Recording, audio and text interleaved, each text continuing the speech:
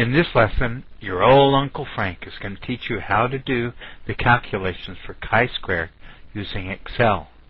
But before we do that, I want to make sure that you have a way of remembering how to say chi-square. This is a symbol. Chi is spelled C-H-I. Now I know some of you want to call it chi. Some like a chia pet or some other way, but chi is the way it should be pronounced. So I'm trying to think of a way of getting you to remember that. Remember when we were talking about correlations, we talked about rho. Rho looked like a fancy P, but it was actually the Greek letter R and spelled R-H-O and pronounced rho. Well, if we put these two symbols together, we'll get Cairo, and it's pronounced like the city in Egypt, Cairo. So it's also spelled C-H-I-R-H-O. And it turns out these two symbols together have some historical significance. It's actually a monogram called the Christogram, and it's a symbol of Christianity. So you'll see this chi with the letter rho in a number of different places having to do with Christianity. You'll see them on old Bibles, like here's from the book of Kells, which is about 600 AD. So this is medieval times. Now here you'll see a big chi, and underneath the right side of the chi you'll see this little rho, this P-looking thing. It's got a head at the end of it, which is pretty interesting. But you'll see this kind of on some Bibles, on the cover of some Bibles. This was a page in the book of Kells. Let's go a little less far away in history. Not much. Just to 700 AD. So again, this is medieval times. Here's a Cairo. This is in the Lindsfarne Gospel. And here you see a chi, and here the rho is a little bit more clear. Let's take another look at.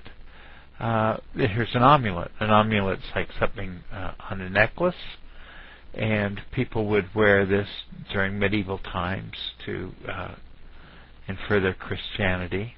Also, here's one on a shield, and I'm sure that some of these were carried into the Crusades, which was much later, 1400 AD. So anyway, this Cairo, the only reason I'm emphasizing this is I really want you to know how to pronounce chi, square. Now let's use our chi-square now that we know how to pronounce it. Here's a question I saw in a recent research article that a student sent me. It said, is there a relationship between whether a patient is warmed before surgery and whether that patient develops wound infection? So we have a 2x2 table here. We have 2 rows and 2 columns of data. Whether or not the patient was warmed, there were 141 total patients that were warmed.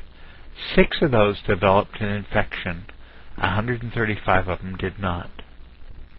There were a total of 140 patients who were not warmed. 20 developed an infection, and the 120 did not. We could look at this a different way. There were a total of 26 patients that had developed infections. 6 of those were warmed, but 20 of them were from the non-warmed group. Or we could say that there were 255 people who were wound-free, or infection-free, wound infection-free.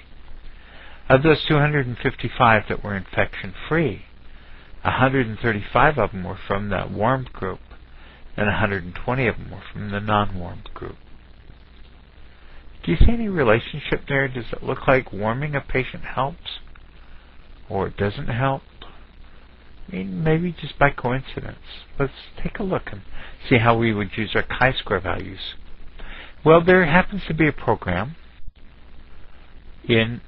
on this desk and also on the web called chi-square.xls. Now this is just a Excel worksheet that I developed. the first page of it looks pretty scary, and it says instructions on the first tab. If we look at the bottom, you'll see that it says instructions, example, 2x2, 2x3, 2x4. This is the size of the table.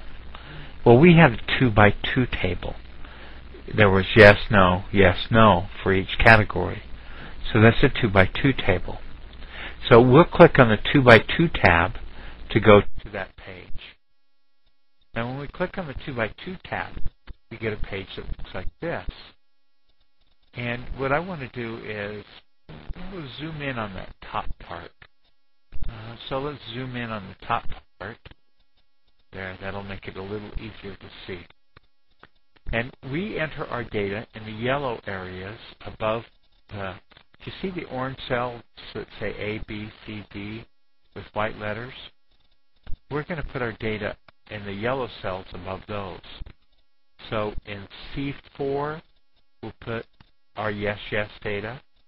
In D4, we'll put our yes, infected, but no, not warmed data.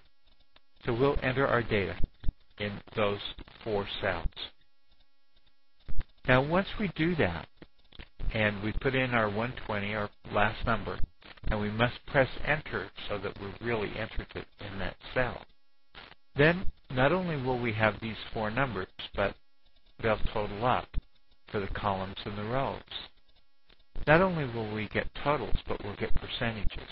We'll see that a little over 50% of the patients were warmed, and a little less than 50% of the patients were not warmed. We'll see that of all the patients, 9.25% of them developed an infection, and 90.75% did not develop an infection. Also, when we entered in our 6 or 20 or 135 and our 120 in those yellow cells, they were also automatically entered into the observed cells down below. Here we have A, B, C, D, and we have the observed cells 6, 20, 135, and 120. Now next to that is the expected number of cases we would expect in each cell if there's no relationship between wound infection and whether or not the patient is heated.